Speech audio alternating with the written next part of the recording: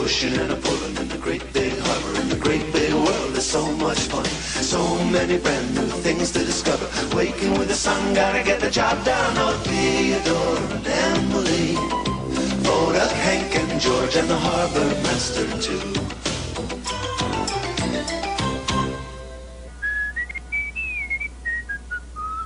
Hello. I'm just doing a little cleaning up. What's this? It's a baseball glove. But I don't own a baseball glove. Oh, dear. Oh, this belongs to my friend Rodney. I borrowed this from him last week. I forgot to give it back. Maybe I should call him and tell him I still have it. No. I could go over and just leave it on his porch. I wonder why it's so hard to tell the truth sometimes. But it is. Just ask Theodore.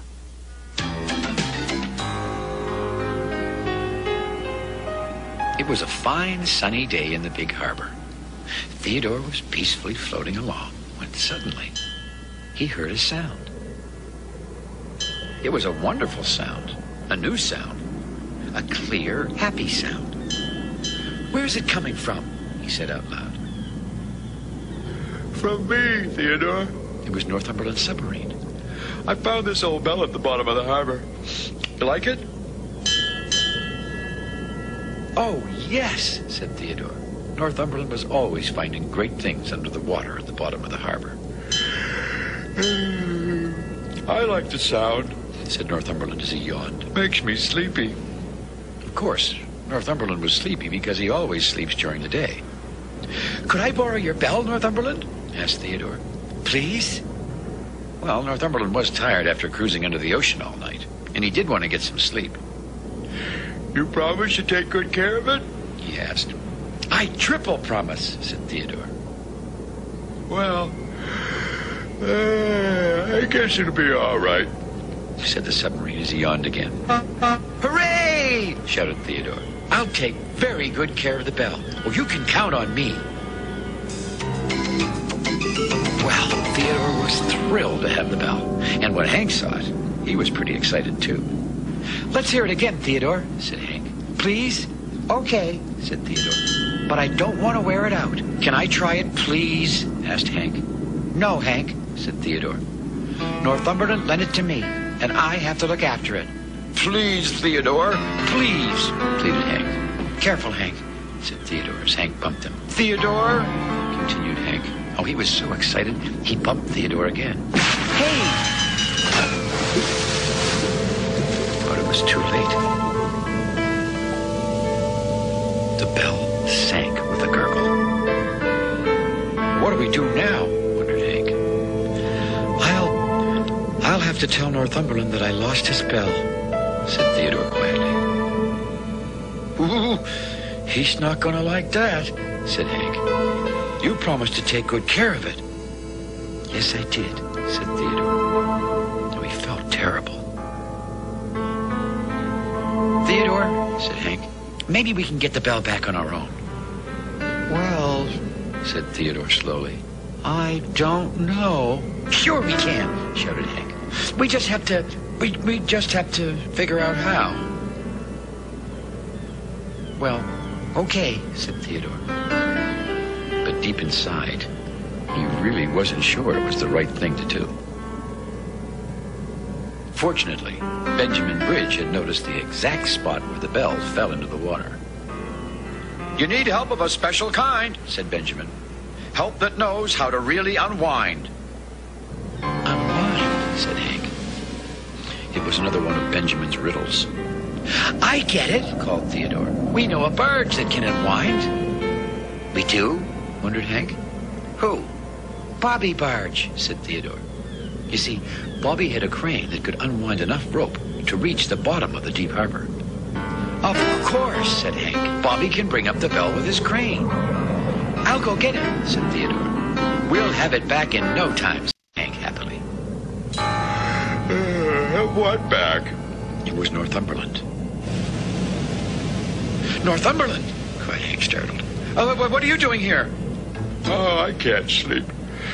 Oh, I really miss my bell, said the sub. Oh, where's Theodore? Have you seen him? Yes, said Benjamin. No, said Hank, both at the same time. Well, have you seen my bell? Asked Northumberland. Yes, said Hank. No, said Benjamin, again, both at the same time. Is something wrong? Asked Northumberland. No, said Hank. Maybe, said Benjamin. Well, now Northumberland was starting to worry. Does Theodore still have my bell? He asked. Well, began Hank. You see... I'm so tired, said Northumberland. I need a nap. No, tell Theodore I want my bell back as soon as I wake up. I sure hope Bobby Barge can find that bell before then, said Hank. Yes, Bobby Barge is able to bring up lots of things from the bottom of the harbor by dragging his crane hook. The problem is, he never knows what his hook will grab. How about an old anchor? Asked Bobby. No, that's not it, said Theodore, beginning to sound a bit discouraged. So far, you found an old tire, a propeller, and an anchor, said Hank. Well, maybe if you told me what it is you're looking for, I could do better, said Bobby. Oh, it's a surprise, said Theodore. He didn't want anyone else to know about the bell. But thanks for trying, Bobby. Trying what? Asked George. Nothing, shouted Hank, Theodore, and Benjamin all together. What are you all doing here? Asked George. Everyone looked at Theodore.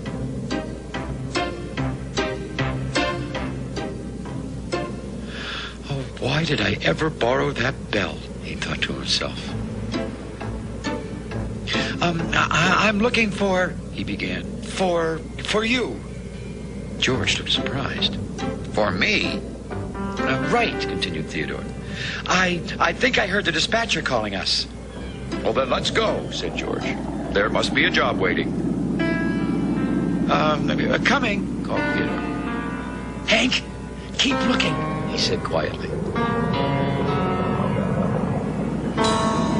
But at that moment, Northumberland returned.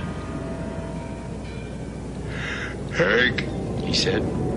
Where's Theodore? He's with George, said Hank. With George? Repeated Northumberland. Well, George will probably want to borrow my bell, too, huh? I better get it from Theodore right now. I don't think he'll find it over there, said Hank to himself.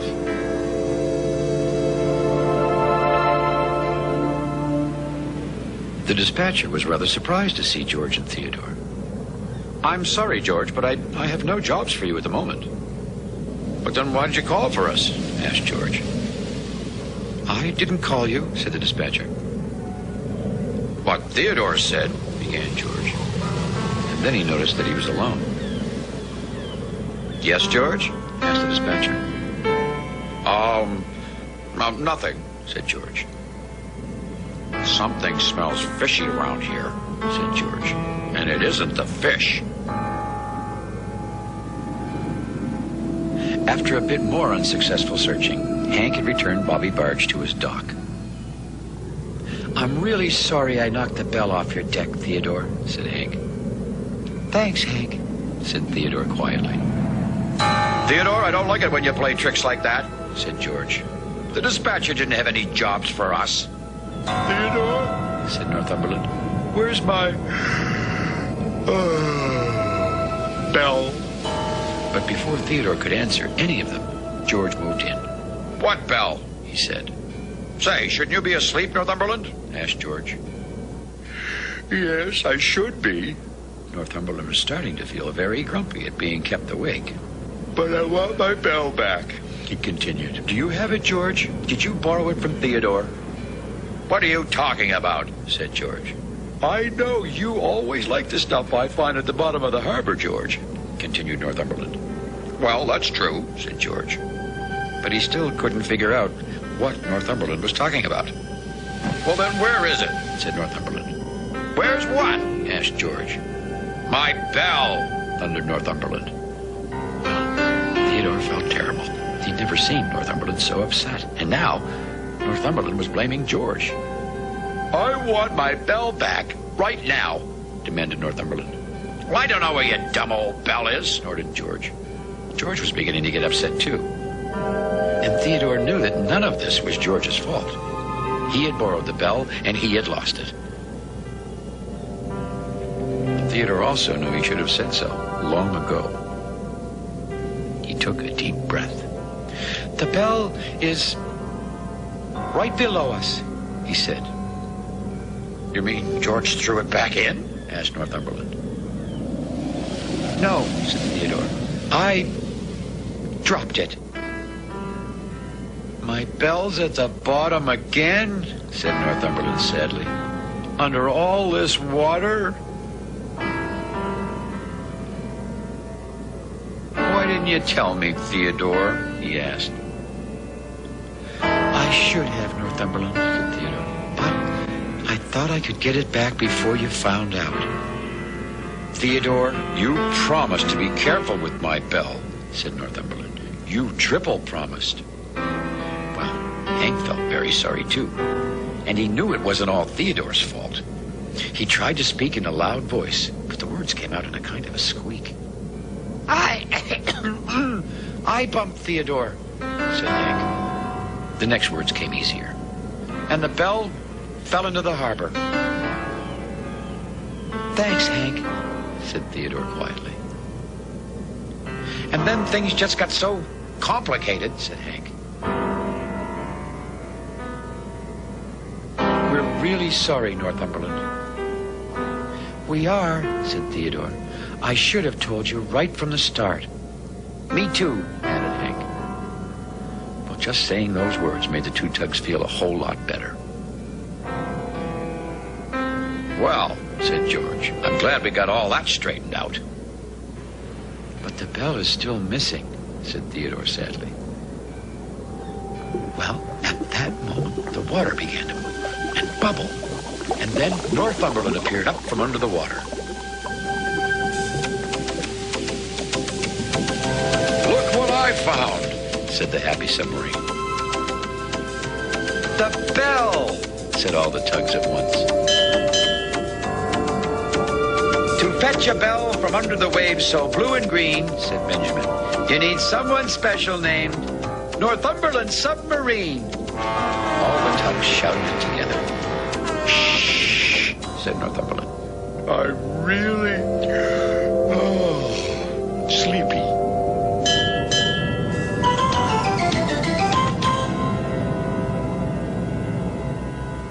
I'm certainly glad I remembered the story of Theodore and the borrowed bell. I think I know what I have to do now. It's not going to be easy, but I have to call Rodney and tell him that I have his glove. It's right here. I had it a minute ago. No, I can't put this off any longer. Thanks for visiting us here in the Big Harbor, and we'll see you all again next time.